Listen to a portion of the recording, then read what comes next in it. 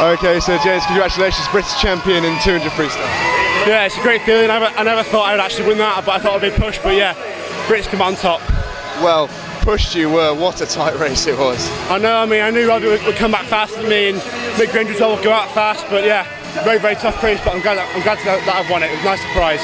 Did the gold at the start of the week give you a lot of confidence coming into this one? Honestly, not really. No. I mean, I thought I'd go faster on the 400, but I knew I made mistakes there, and hopefully fix it for Kazan.